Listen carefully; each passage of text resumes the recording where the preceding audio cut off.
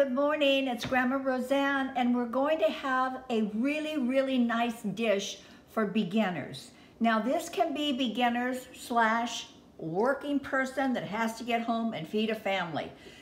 I'm going to make chicken enchiladas. Now, I'm going to do them ever so simply that anybody can do them at any time. I'm going to start out with some chicken that is already seasoned. Take a look at this, you guys. You can usually find this in almost any grocery store. Now, this chicken was $10, but look, cameraman, I bought it on sale for $5. Now, this is wonderful when you can do that. Don't ever walk past sales and just think, even if you don't need them today, buy them and put them in your refrigerator or your freezer. And then when you're ready for it, it's all good to go.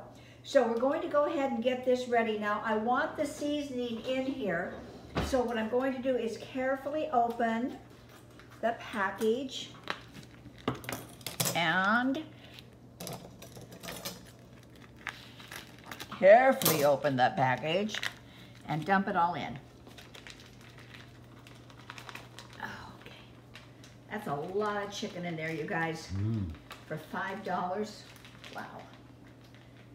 Get all that seasoning in there. Now, if you want to do just a chicken breast or thighs, what you can do is make the sauce. There's plenty of recipes online, there really is. And typically when I'm doing something like this, I do make the sauce. I make it all from scratch. But when I find this much chicken for $5, and I know I can make great enchiladas with it, I'm all for that. All right, now what I want to do is I want to cut this chicken into some pieces here. See how thin this is? So nice. Keeping it in here, I'm keeping it in my cast iron because I don't want to lose any of the seasoning, none. So now I'm just going to take a scissors and I'm going to cut it in small pieces. If you want to go ahead and use this and put it in your oven and bake it, you can do that as well. I'm just going to fry it quickly and move forward with this great enchilada. Now, cameraman loves Mexican food, so this is going to be a special treat for him. I'm okay with it. I'm okay with it. I love Italian food. Woo. I love, what else? Anything Asian. I love that as well. So probably those are my two favorites. This is my third favorite. There. So I'm going to get this cut up into nice little chunks. You don't have to cut it up now this way either, but I just think it's just going to cook a little bit faster if we do it. I'm using a cast iron skillet, and I love cast iron skillets, you guys. I think they are just about the best you can have for really conducting the heat, and they're wonderful. You can get them, if you ever walk into thrift stores, you can get them all the time for like dirt cheap.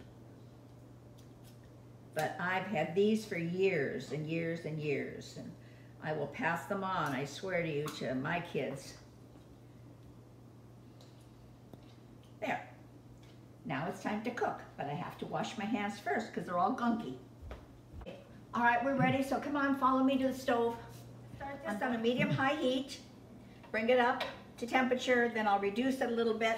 But just look at this, you guys. Look at how much meat is in there for $5. That's huge.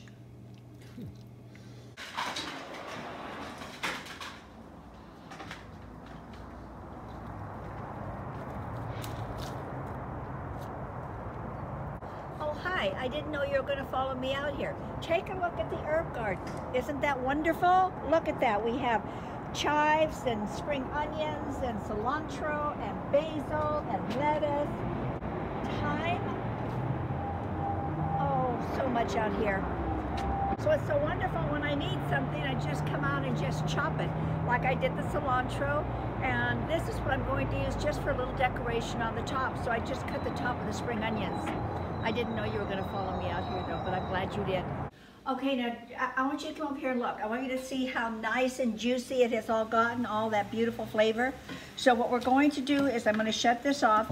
It only cooked for like maybe 5 minutes, that's it. So I'm going to leave that there because I want some of those juices to come back into the meat. While it's doing that, we're going to go over here and I'm going to show you our next step. I'm getting everything ready. When it comes to the tortillas, it's up to you, whatever you want to use. I typically do this with corn tortillas. Cameraman really likes flour tortillas, so today I'm doing them with flour. In here, there's going to be onions, which I have already chopped, cheese, which is already grated, tomatoes, which I did not grow because mine are all gone, and cilantro. Now, I wanted to leave this here because I wanted to show you a nifty little tool here. This is just a blade that cuts. And I can't even tell you where to get this because it was gifted to me by my brother years and years and years ago. When I looked at it, I thought, I'm never going to use that. I use it all the time. It's wonderful. So what you do is just a little bit of rocking motion, and it does an amazing job. Now, I haven't seen this with the wood base to it, but I have seen these online. So if you can't find the base, at least use this and then use your cutting motion on just a regular cutting board. Now, when you're doing cilantro, you probably already know, but if you're beginners, you might not know, you can use the stems. The stems are perfectly fine to use on cilantro. Don't do that with parsley. Those are not good to eat, but cilantro stems are. So we're now just getting this ready to go. Here we are to the very end. It's all shredded. Now take a look at how much meat there is. Oh my gosh. And in all of that, I just had 2 pieces that were a little gristly, so I pushed those off to the side. Now look over here and see how much juice I still have in there. That's the juice from the chicken and all the seasoning in there. So I'm going to put this all back in and I'm going to let it all absorb. You don't want to get rid of any of that flavor. You want all that flavor in that meat.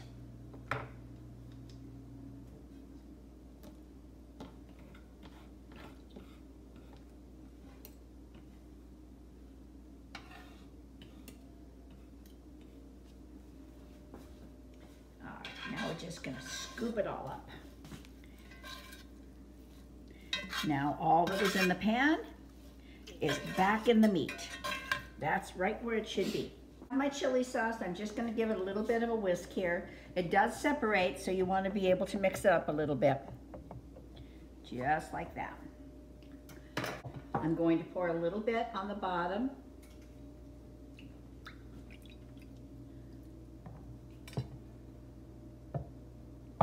There. Let me make some room here. Okay. So now I have my first enchilada, and as I told you, this is a flour. So if you prefer the corn, go ahead and use that. It's all about what you and your family love. So a little bit of chili sauce there, a little bit of the meat mixture. We do want some onion, some tomato, some cheese, and a little bit of cilantro. Tuck it into a side just a little bit, fold it over, and fold it again, and your first one is done. Now, how easy is that? I mean, come on. It's so simple. So my beginners out there, honestly, you can throw this dinner together. They're going to think you're an amazing cook. All the seasoning, the spices are going to be perfect in there. And you did it so fast. And you don't have to tell anybody that the chicken was already pre-done. It's nobody's business but ours, and I keep secrets really good. There. Now, if you like more heat, feel free, put some jalapeno in there, some peppers that are a little bit spicier, whatever it is that you like.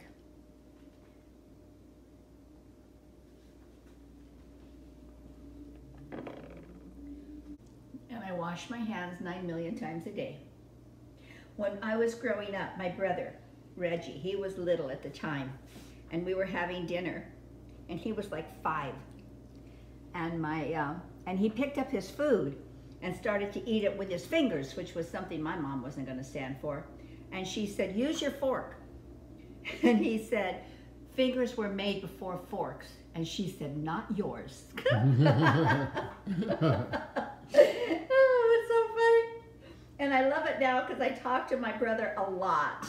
And I tell him things like that, you know, he was too little to remember, but I remember. And then we laugh about it. It's the best thing ever. Okay. Oh, that's going to be perfect. Now I have the oven set to 350, and when we get this last 2 done here, I'm going to go ahead and pop it in the oven.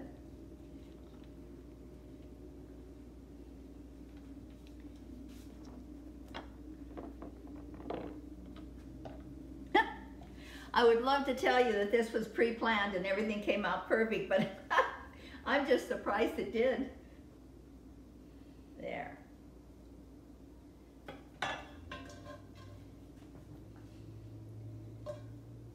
You want to be careful not to overfill them because they'll just spill out. They're going to be harder for you to roll up. Tuck it in and roll it over. Perfect. All right, here we are. Now I'm just going to pour some of the sauce over the top. Just like that. Yum. We want some cheese on the top. I'm using cheddar. Feel free to use your cheese of choice. This is an extra sharp cheddar.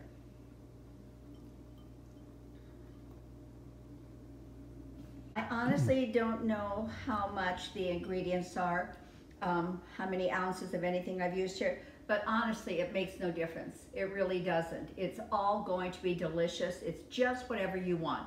If you want a little bit more cheese, you want a little fewer onions, whatever it is you want, I will promise you it's going to be perfect and delicious. So now come with me to the stove because it's got to pop in. It's going to go on the middle rack.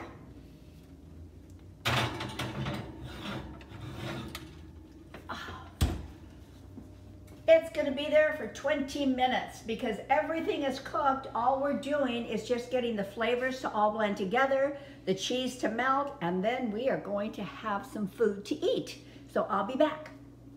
I'll clean up my mess in the meantime. Well, it's come out of the oven and I let it settle down for about 10 minutes. You just want the sauce to absorb into the tortillas and you want all those flavors to kind of come together. Now we're going to garnish it, and the garnish is not just about making it a beautiful presentation. The garnish is also wonderful to eat. So I have some shredded lettuce, and I'm just going to kind of take that around the edges. I definitely could have done better on the way I shredded this. I've got lumps, but that's all right. It's all going to be good anyway. I'll just kind of chop it up as I go. There.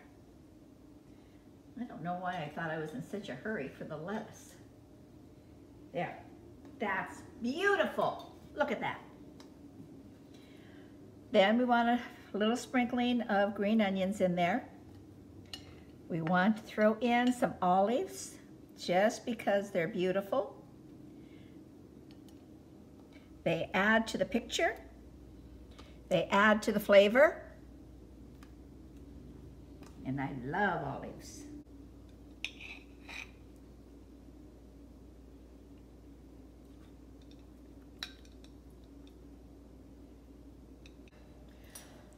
Well, here we are, our finished product, and I think it looks beautiful. I really do.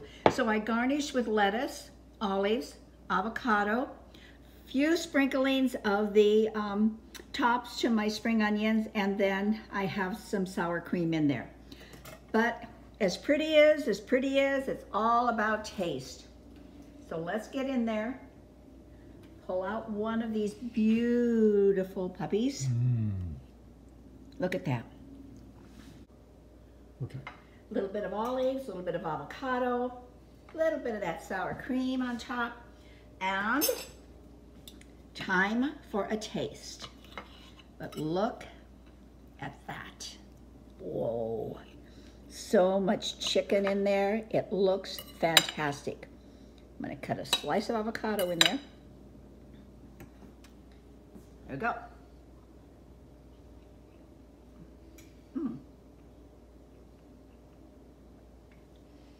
That's really good. It's a completely different texture with the flour tortillas. So I think cameraman's gonna like them better than the corn. I really do. So now that we have completed dinner, what I want to ask you to do, if you enjoyed the video, please subscribe, hit the little bell so you'll know when more videos are coming. And, oh, a thumbs up too. Thumbs up is always good. So with that, I will wish you a happy weekend. This is our Friday. We're going into a great weekend. We're actually going to go off to a nursery right now that has exotic fruits. So we're going to be looking for some trees or some berries that you normally can't find. So that's going to be our afternoon. I hope you have a wonderful afternoon. Please come back. Come and enjoy the time that we spend together. And thank you. Bye. You're going to like this.